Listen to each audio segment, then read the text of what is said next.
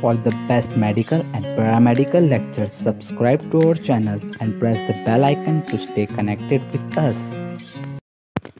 Hello everyone. Today we will start Pathophysiology of Myocardial Infraction. So सबसे पहले हम देखेंगे पैथोफिजियोलॉजी में that is etiological factors in which atherosclerosis, atrial spasm, plaque and thrombus are included. Etiological factors का मतलब होता है causes, जो causes myocardial infarction के लिए रिस्पॉन्सिबल है उसे हम इसमें ऐड करेंगे. नाउ फर्दर ये कॉजेज़ होने के बाद सबसे पहले क्या होगा दैट इज़ इस्केमिया. इस्केमिया का मतलब होता है कि low level of blood in tissues में धीरे धीरे ब्लड का लेवल डाउन होता जाएगा, कम होता जाएगा. नाउ उसके बाद क्या होगा हाइपोक्सिया. जैसे जैसे ब्लड टिश्यूज़ में कम होगा ऑक्सीजन भी टिश्यूज़ में कम सप्लाई होने लगेगा and that will cause the hypoxia. Hypoxia होने के बाद as we know that oxygen is decreasing, reduced oxygen tissues और सेल में कम होने लगेगा.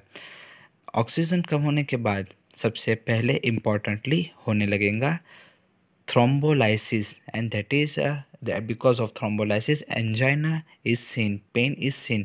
thrombolysis का मतलब है कि स्मॉल क्लॉट फॉर्मेशन, छोटे छोटे ब्लड के क्लॉट फॉर्म होना स्टार्ट हो जाएंगे.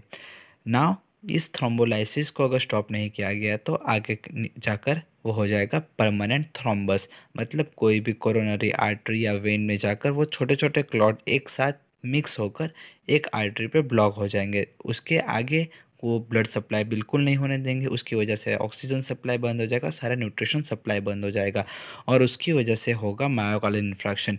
लेकिन इन दोनों के बीच में एक स्टेप आएगा दैट इज़ नेक्रोसिस.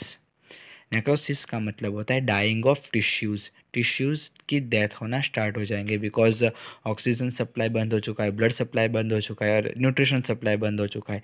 उसकी वजह से टिश्यूज़ की डेथ हो जाएगी and it will lead to myocardial infarction.